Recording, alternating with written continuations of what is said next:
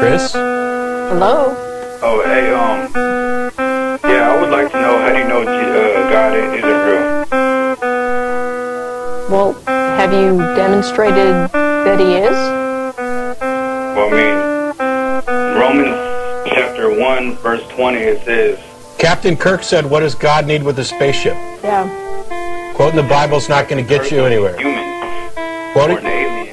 Quoting the Bible's not going to get... He was the creation, he wasn't the creator. Quoting the Bible's not going to get you anywhere because you haven't demonstrated why anybody should consider the Bible to be true or authoritative. Why should I care what Romans says? It was written by probably Paul. What do I care what it says? Why do you get so offended? I'm not offended. I'm asking a question. See, because we had this conversation a little while ago where the guy assumed that atheism was this assertion that God doesn't exist, and then with a couple minutes left in the show, we get you calling in to say, how do you know God isn't real? When I've already explained that that's not what atheists are asserting. And then when I ask you, or when Jen asks you to clarify it, you go start quoting Bible verses as if that should carry any weight. I'm asking, why should that carry any weight? What difference does it make what the Bible says? Because it's true. How do you know? How do you know? Because I just do. It's by faith. You just, okay. Okay. So How do you know that? How you know the Quran isn't? Is that just by faith too? Because it's not based on a God. It's based on...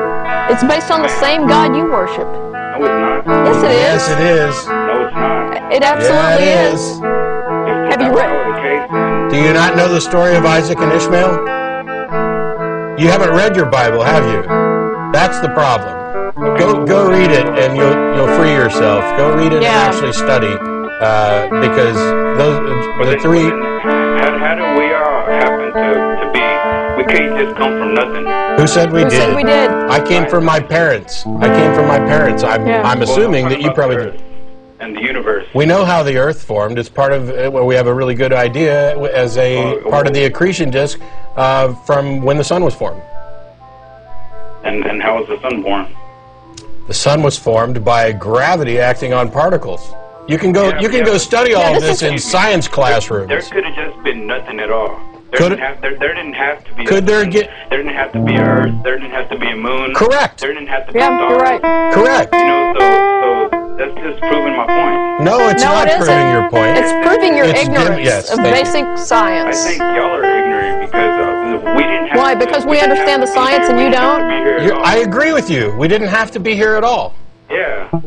All right then. I agree. We didn't have to be here. Fortunately, the laws of the universe were such that physics prompted things to happen in such a way that we are the current state of life on this planet. Yeah, but what's physics? Wow. Wow. Okay. Just Wikipedia. I mean, pick up a dictionary. You know, study. Oh, it's God. Physics. How do you know it's God? Yeah. Because there has to be a greater being than all of us. Why? Why? So, because there just has to. No. That's not an answer. Because there just has to is not an answer.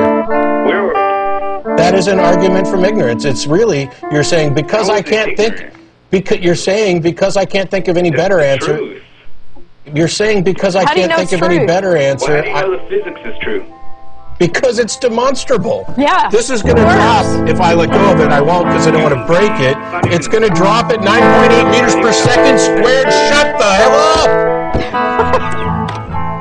We know physics is true because it is. Because it's demonstrable. Because it is investigatable by science. And because the results are consistent. And it can be reproduced by anybody. And we know that there's a pretty good chance, though not absolutely, that we'll be back again next week. Thanks everybody for tuning into the short show. We'll be back at 4:30 next week. Bye-bye. And Chris knows physics is true, too.